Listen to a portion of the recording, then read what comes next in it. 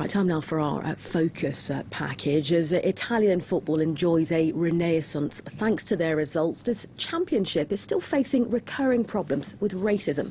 Although the phenomenon is more prevalent in Eastern European countries, Italy is today the most affected country amongst the big European championships. Well, how does racism manifest itself in Italian football? Our correspondent in Italy, Natalia Mendoza, provides us with some of the answers. Hi, I'm sull'impegno. I went off the field because I felt it, because I felt it wasn't right for me to be on the field whilst I've been racial abuse. So I went off because I wanted to, because I have the right. This is one of the recent victims of racism in Italian football. Salih Muntari, a midfielder for Pescara, speaking after having been sanctioned for leaving the pitch during a match where he was the object of racist insults and specifically of fans imitating monkey noises. This incident has relaunched the debate on racism in Italian football. Today, Muntari prefers to remain silent to avoid adding fuel to the fire. But the episode remains on everyone's mind, and his teammates are sympathetic. I understood his reaction, and I know what it's like because I've already experienced it. It's not easy. It makes you want to stop playing immediately.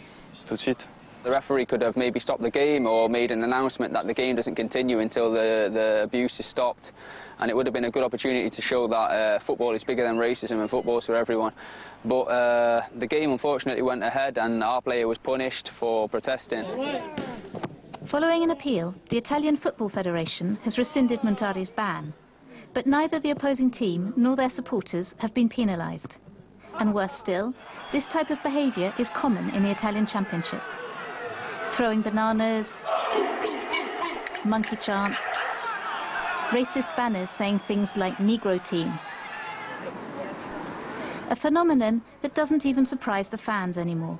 Like here at the Lazio Stadium, one of the most important teams in the country.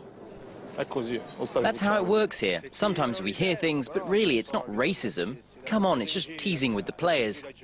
They're just football jokes, it's nothing more. During this season's Serie A league, a dozen or so racist incidents have been recorded by the judges, none of which have resulted in disciplinary action. Mauro Valeri is a sociologist. He has been following the evolution of this phenomenon for over 20 years.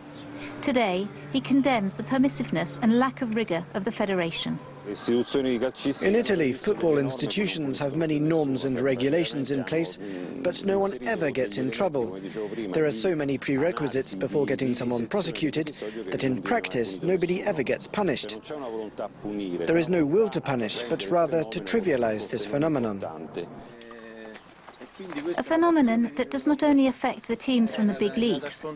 These youngsters are players for a semi-amateur team in the suburbs of Naples. Here, more than half of the players come from Africa.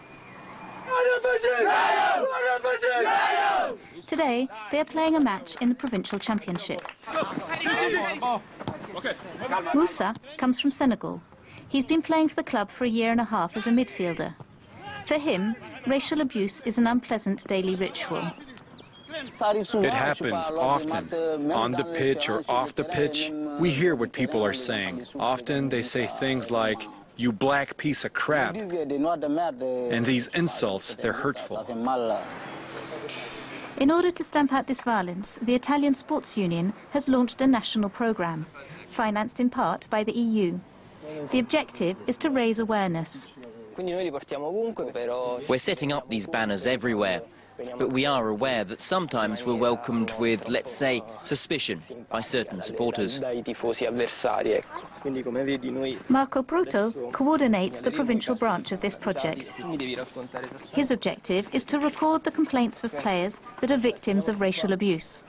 Today, he is taking a statement from two players.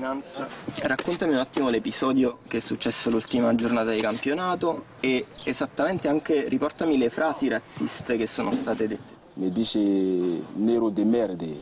Giocatori avversari o dai tifosi della squadra? No, le tifosi e come l'avversario.